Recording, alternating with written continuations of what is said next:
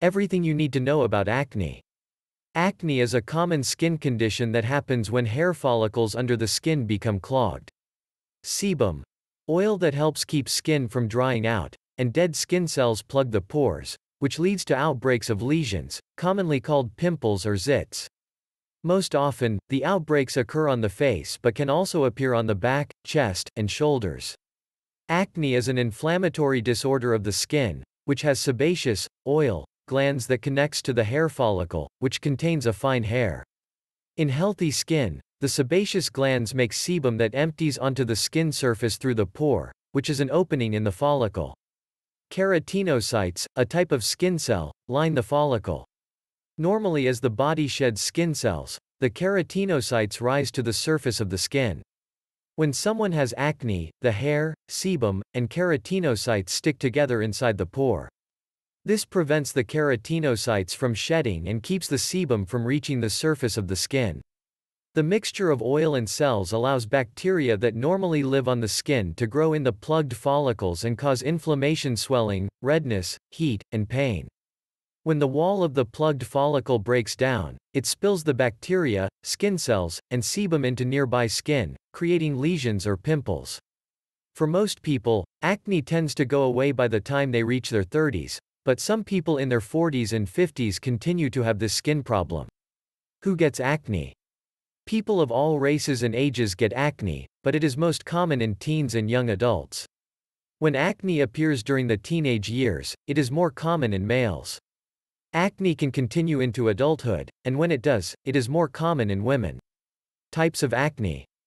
Acne causes several types of lesions, or pimples. Doctors refer to enlarged or plugged hair follicles as comedones. Types of acne include whiteheads, plugged hair follicles that stay beneath the skin and produce a white bump. Blackheads, plugged follicles that reach the surface of the skin and open up. They look black on the skin surface because the air discolors the sebum, not because they are dirty. Papules, inflamed lesions that usually appear as small, pink bumps on the skin and can be tender to the touch. Pustules or pimples, papules topped by white or yellow pus-filled lesions that may be red at the base. Nodules, large, painful solid lesions that are lodged deep within the skin. Severe nodular acne, sometimes called cystic acne, deep, painful, pus-filled lesions. Causes of acne. Doctors and researchers believe that one or more of the following can lead to the development of acne: excess or high production of oil in the pore, buildup of dead skin cells in the pore, growth of bacteria in the pore. The following factors may increase your risk for developing acne. Hormones. An increase in androgens, which are male sex hormones, may lead to acne. These increase in both boys and girls normally during puberty and cause the sebaceous glands to enlarge and make more sebum. Hormonal changes related to pregnancy can also cause acne. Family history. Researchers believe that you may be more likely to get acne if your parents had acne. Medications. Certain medications, such as medications that contain hormones, corticosteroids, and lithium, can cause acne. Age. People of all ages can get acne, but it is more common in teens. The following do not cause acne, but may make it worse. Diet. Some studies show that eating certain foods may make acne worse. Researchers are continuing to study the role of diet as a cause of acne. Stress. Pressure from sports helmets, tight clothes, or backpacks. Environmental irritants, such as pollution and high humidity. Squeezing or picking at blemishes. Scrubbing your skin too hard. Diagnosis of acne. To diagnose acne, healthcare providers may ask about your family history and, for girls or women, ask about their menstrual cycles. Ask you about your symptoms, including how long you have had acne. Ask what medications you are currently taking or recently stopped. Examine your skin to help determine the type of acne lesion. Order lab work to determine if another condition or medical disorder is causing the acne. Treatment for acne. The goal of treatment is to help heal existing lesions, stop new lesions from forming, and prevent scarring. Medications can help stop some of the causes of acne from developing, such as abnormal clumping of cells in the follicles, high sebum levels, bacteria, and inflammation. Your doctor may recommend over-the-counter or prescription medications to take by mouth or apply to the skin. Topical medications, which you apply to the skin, include antibiotics, which are usually used with other topical medications.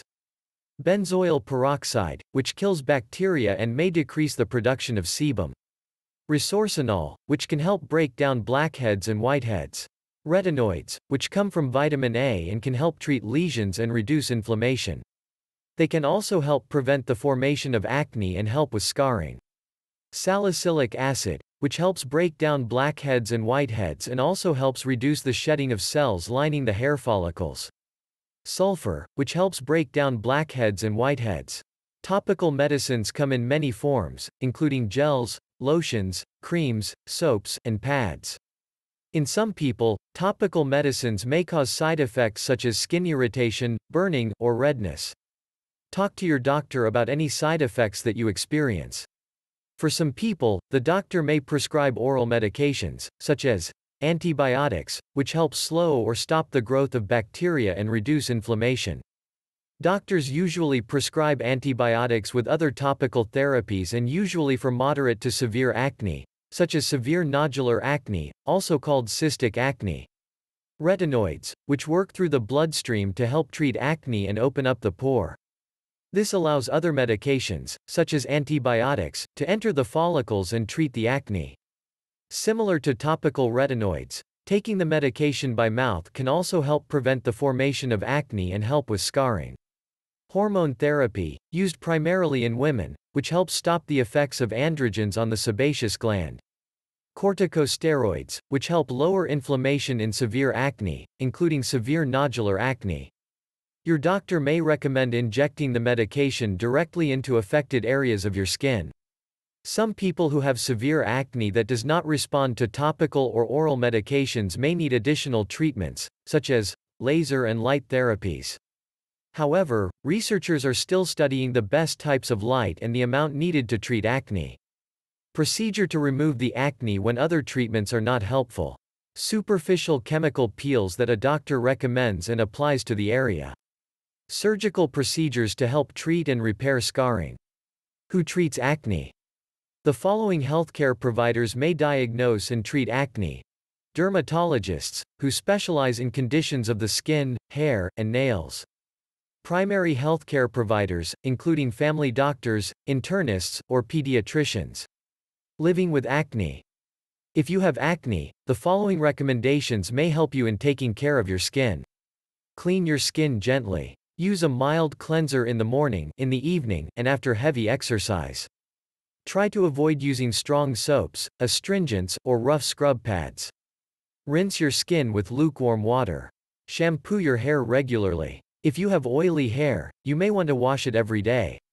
Avoid rubbing and touching skin lesions. Squeezing or picking blemishes can cause scars or dark blotches to develop.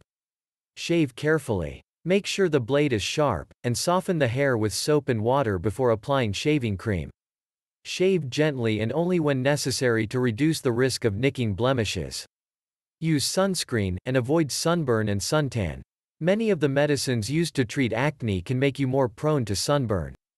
Choose cosmetics carefully. All cosmetics and haircare products should be oil-free. Choose products labeled non-comedogenic, which means they do not clog pores. In some people, however, even these products may make acne worse. Acne can cause embarrassment or make you feel shy or anxious. If you have any of these feelings, talk to your doctor.